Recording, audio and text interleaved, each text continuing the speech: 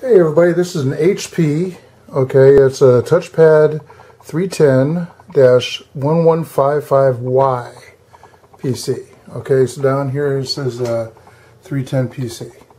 Alright, so the customer came by and said she bought this for about $70 from somebody, and it's just rebooting and going into the safe mode all the time. So I did some troubleshooting with it, couldn't figure it out, couldn't find the audit logs to find what the problem was, and she said, I don't care if you wipe it clean. So I reloaded Windows and got all the 200 to 400 updates, and it was crazy, okay? And once again, then what happened is it got a gray screen, not a blue screen of death, but a gray screen, and had to shut down, reboot, comes up in the safe mode. That was crazy. So I asked her, hey, how would you like to put Ubuntu on this? Now this is a touchscreen, okay? And she doesn't care if the touchscreen works. But check this out. Ubuntu 64, alright? This is the background that I put on there for. And I'm going to show you how to get around it.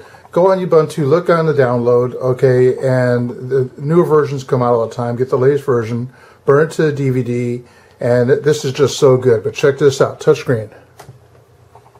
Alright, so it did work. So hopefully it works now. Go figure. There it goes. It's going to come twice probably because I hit it twice. Alright, this is Chromium web browser, same thing as Google Chrome. Alright, so if two of them come up, and that's fine. So because I did hit it twice. So the thing is, the touchscreen works like it would have in Windows. It's great. I put the ad blocker on just like I do on everybody else's computer.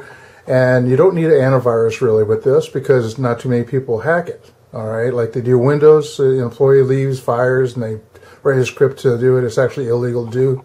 So this is just too cool. She says she watches YouTube videos, she likes to check weather, she goes to Facebook.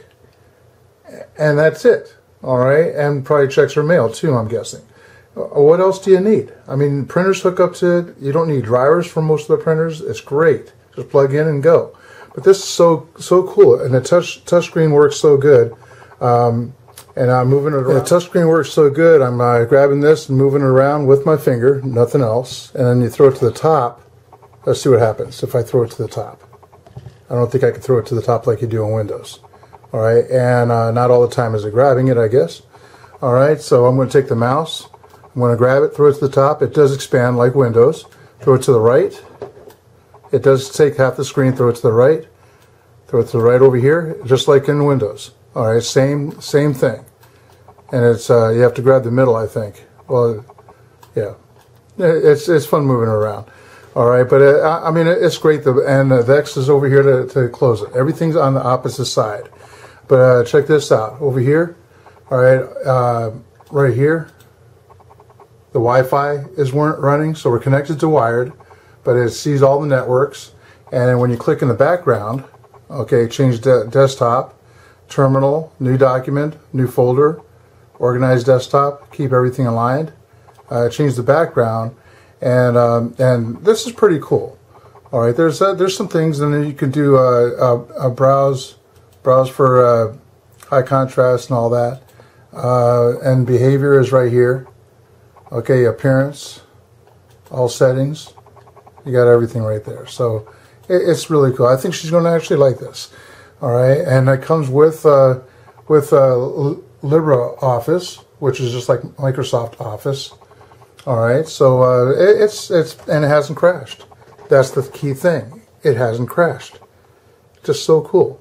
So hey, when you're so tired of Microsoft Windows, like I am, when we upgraded to Windows 10, it came up and said that my Windows 7 was not authentic.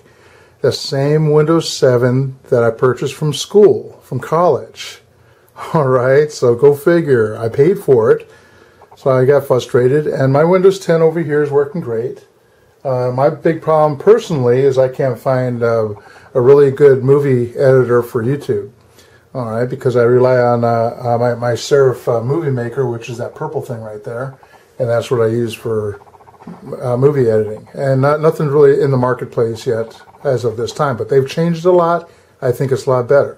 So hey, consider that, okay? If you don't make that many videos, I don't like putting raw videos without, you know, editing first.